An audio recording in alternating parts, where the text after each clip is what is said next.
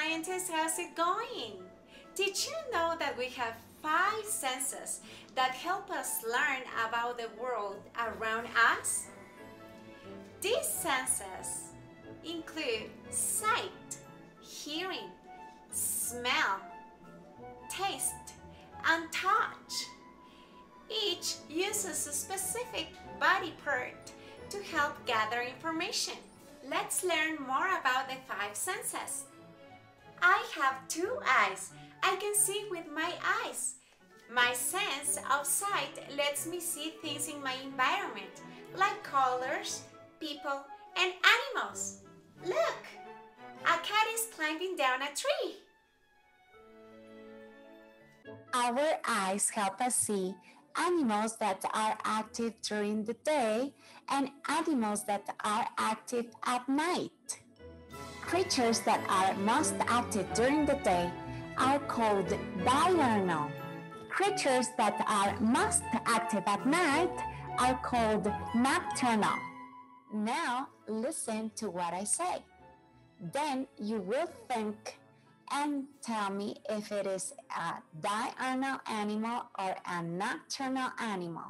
Are you ready? Here we go. What can you see?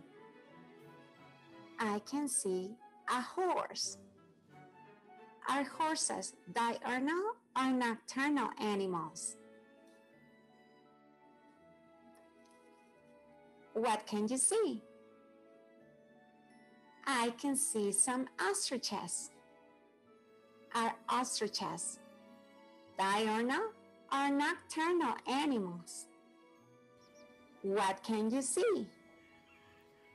I can see some chickens. Are chickens diurnal or nocturnal? What can you see? I can see a cow. Are cows diurnal or nocturnal animals? What can you see? I can see an owl. Are owls diurnal or nocturnal? What can you see? I can see a cat. Are cats diurnal or nocturnal? What can you see? I can see a wolf.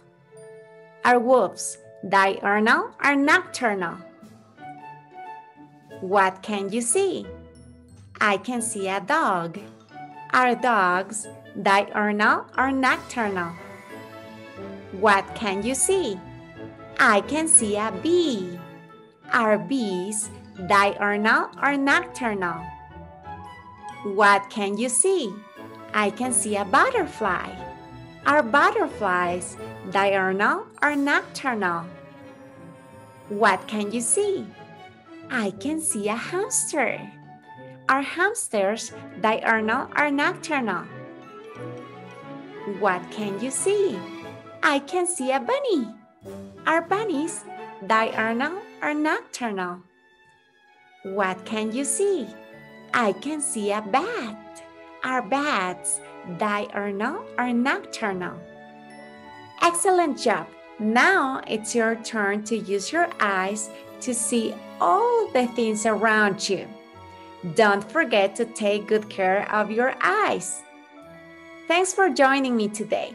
See you next class. Goodbye.